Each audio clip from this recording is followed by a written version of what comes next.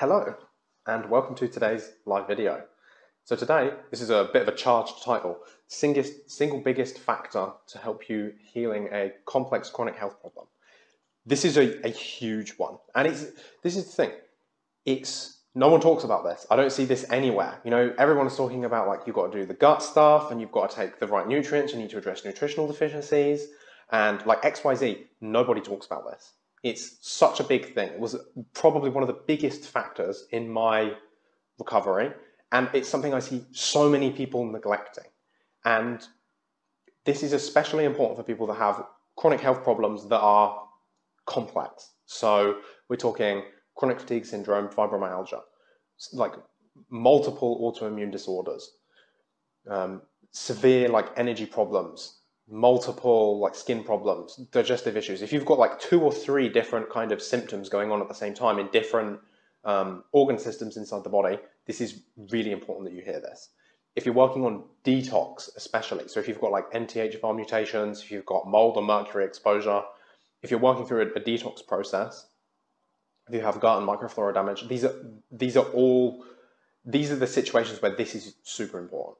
This factor that is extremely important if you want to reverse chronic complex health problems is calorie intake. This is so neglected. This is one of those things that if you don't get this right, you can do every other thing right. You can maximize your methylation. You can take all the right supplements for your gut. You can rest. You can optimize your sleep. If you don't get this right, all of that will be for nothing. It won't work.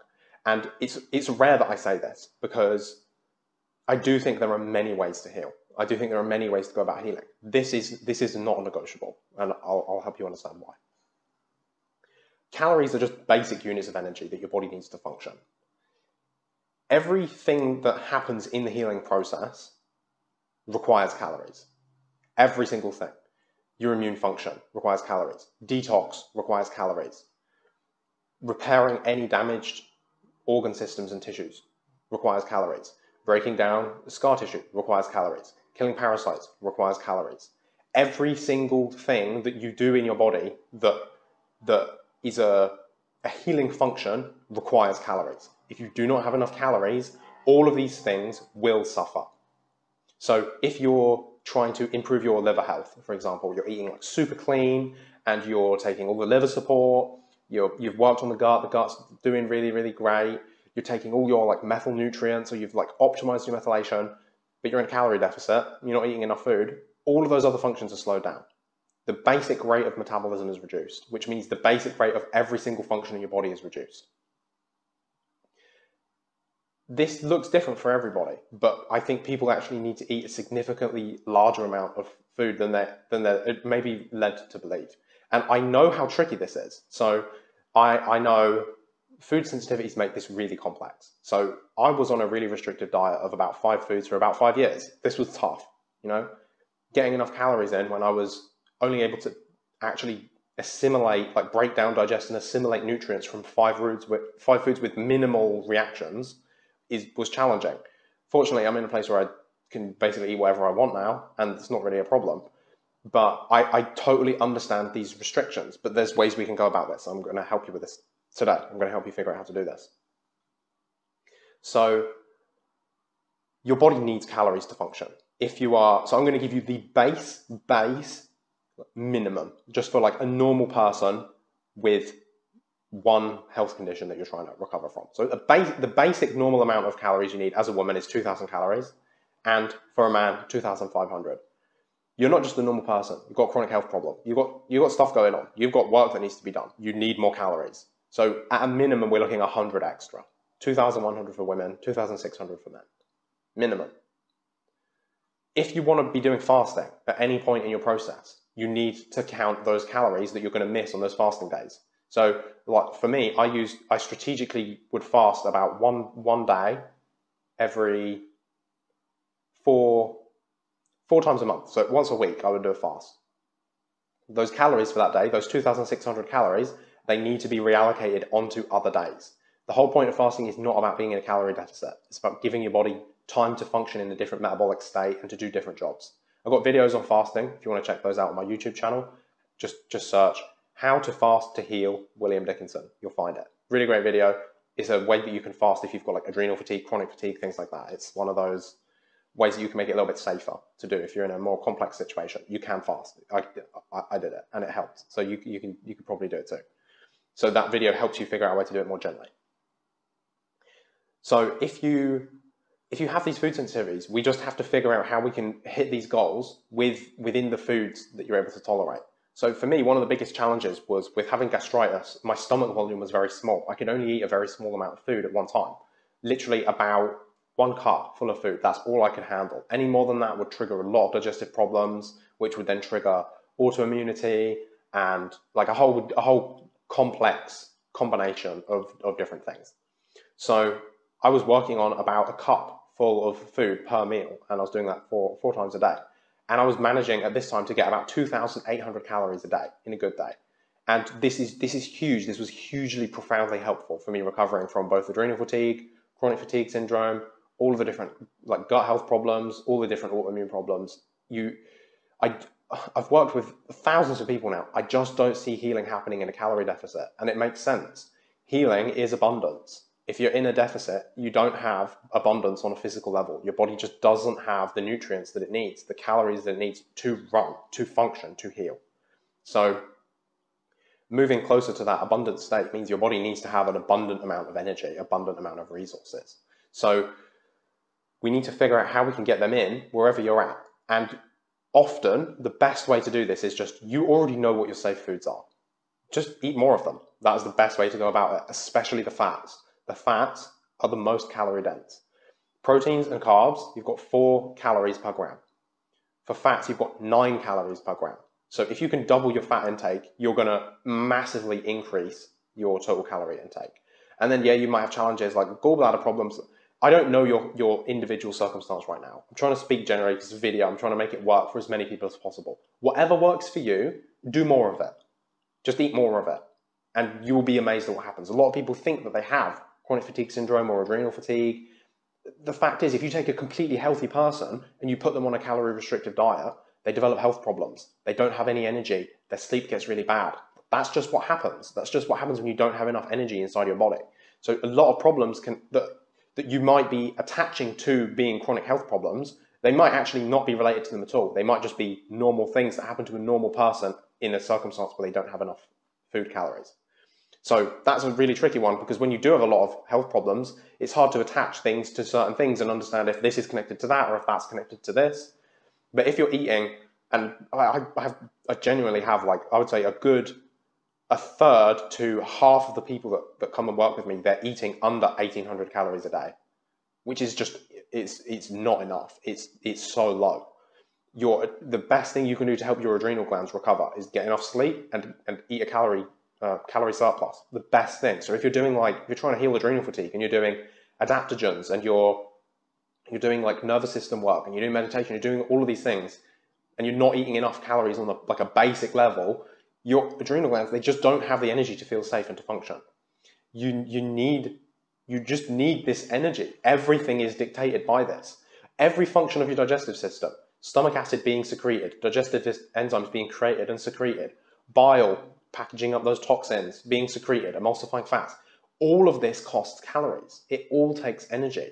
So I've seen this as well. I've seen people that have digestive problems and they have food sensitivities to certain food groups simply because they don't eat enough calories. They don't have enough calories. It's like, if your body has the machinery and the mechanisms, and it's like the genetics are fine, it's got the machinery, it's got everything that it needs to process histamines or salicylates or oxalates, but it doesn't have enough caloric energy, it cannot do it. And then you will develop a food sensitivity. But it doesn't mean you actually have a food sensitivity in this circumstance. It just means your body is missing the resources that it needs to process these nutrients out.